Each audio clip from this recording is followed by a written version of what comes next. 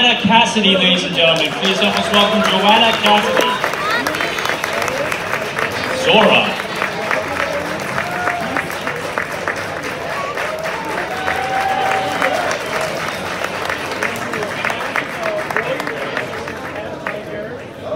Next we have William Sanderson, ladies and gentlemen. Mr. J.F. Sebastian.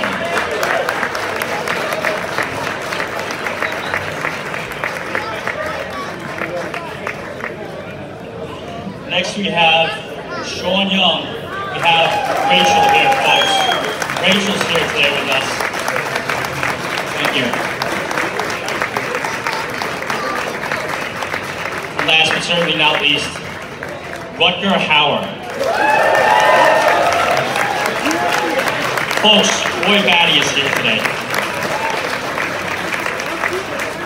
Thank you all for being here. I very much appreciate it. Now, I promised my wife that I wouldn't geek out too much and monopolize the conversation. So I'm going to try to get through this as quick as possible. Plus, we only have 15 minutes, so trying to fit 35 years of lore into 15 minutes is going to be tough. We're going to make this happen. She was very specific that the panel's audience and the audience can get a chance to speak. So I'll say I'll get through some prepared questions. I don't have my VoIP contest. They wouldn't let me bring it in through the security, so I'm going to do my best to question them and just power through this.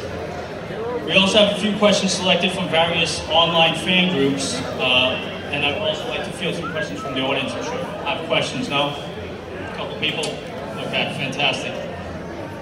I appreciate the time you've all taken out of your busy schedules to be here with us today. Making this such a momentous occasion. It's been a special year indeed for the Blade Runner franchise, as we've been given a sequel finally.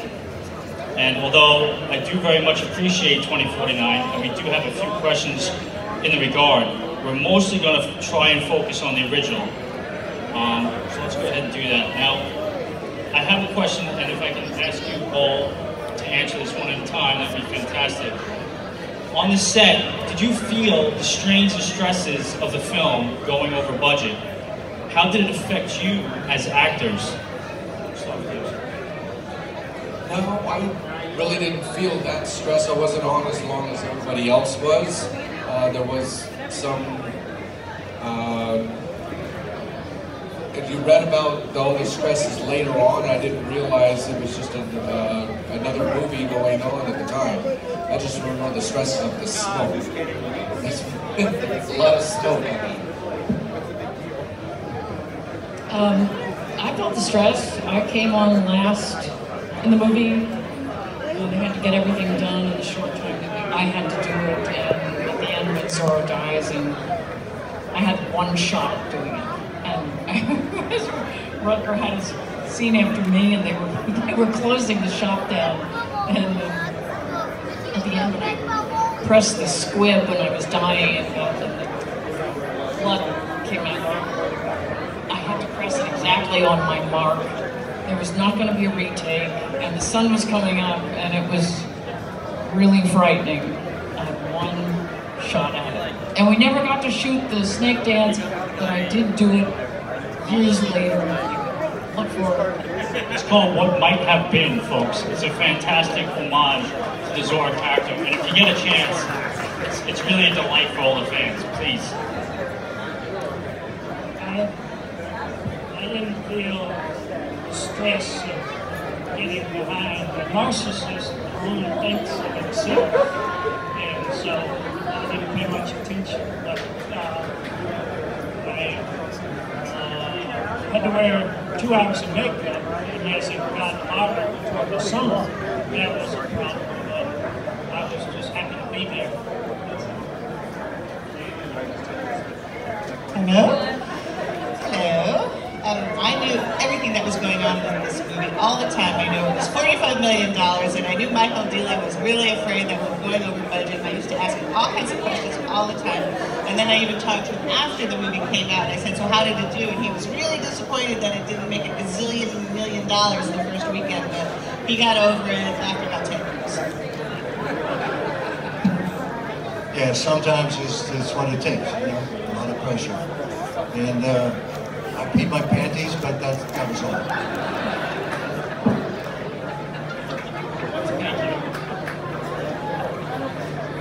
I was actually going to ask about Michael Daly next, but Ms. Young already mentioned Michael Daly, so we passed that. What was it like working for Ridley Scott? He's been called the actor's director. How do you feel about it personally? Personally, I love the guy because I started as a street extra. He wrote that whole thing offhand. That was my very, very first line ever in movies, Home Again, Jiggity Jig. I'm very lucky because I can say that to a director at an audition and the guy's eyes go wide and go, oh my God. And many times that's a cue to actually I get the job because I've worked on Blade Runner and with Ridley Scott. So with me, we had a great time. Sharing scotch in the rain many times. I had a great time. Ridley took good care of me. I felt like he was very into how the women in the movie looked. Went to great lengths to make all of it, even the extras. The end result is I was really very pleased. I thought that Zorro became something that was never on the page. And Rachel, Chris, Zorro really rocked. That's okay. Great film. Especially when you give me some fun direction. Whisper in my ear. You once said this is a totally innocent man. That's liberating, whether it's a lie or not. That he's a saint. He's a manipulative cocksucker. No, I'm kidding. Just kidding, Ridley. No, he kind of isolated me. I thought it was kind of difficult. He kept me in my little trailer, my little wooden box all the time and wouldn't let me come out. So I eventually had to bribe the second assistants on the radio so I would know when they wanted me, so I could rush back to my little box and pretend I'd been in it for the last 2 hours. So yeah, no, he's a great guy.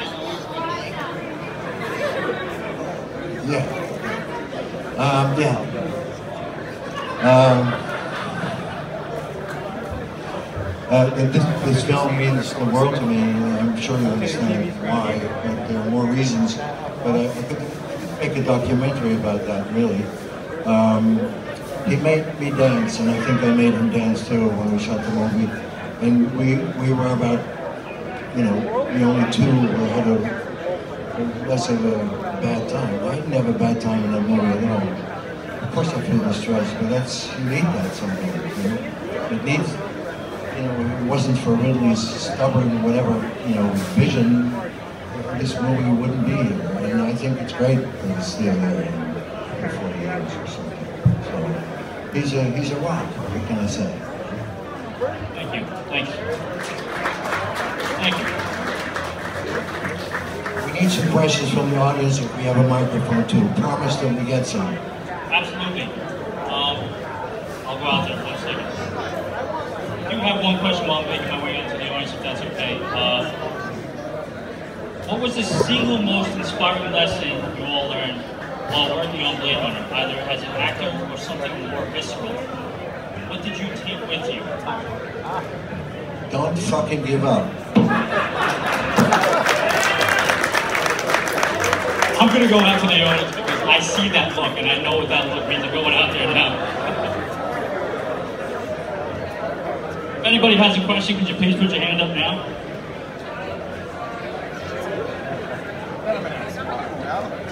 Okay, hold on 1 second. Coming through. So with that, introduce yourself and state your question. Hi, my name is Tim from Boston. Welcome to Wintercon. My question, I guess, is for Joanna and Rucker, specifically. Back in '82, tattoos weren't really regarded as they are today. They were a little kind of sorted. You saw someone with a tattoo, you might cross the street to get away from them. Joanna, you had a tattoo on your neck back then. No woman was sporting a tattoo on her neck. And Rutger, you also had some tattoos. What were they? The tattoos were, the idea of the tattoos were that they were like plug-in points for all kinds of shit. You know, high-tech shit, whatever. But because the tattoos in the rain, the lighting washed out the tattoos, so you never really got to see them other than in pictures. But it was like plugins, you know, shit here, you know, that sort of stuff. Okay, we have another question in the audience. Let me answer your question. The tattoo, yeah, it was very new at the time. I mean, tats are quite normal now. And Westmore was a big band at the time. We played with that tattoo to make sure that the snake was flattering, you know, didn't came around the chin and didn't look bad, didn't look weird, but it was really a piece that I was very careful for. That was really cool.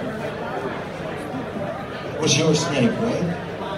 It was her snake, the real one. Okay, say your name, state your question.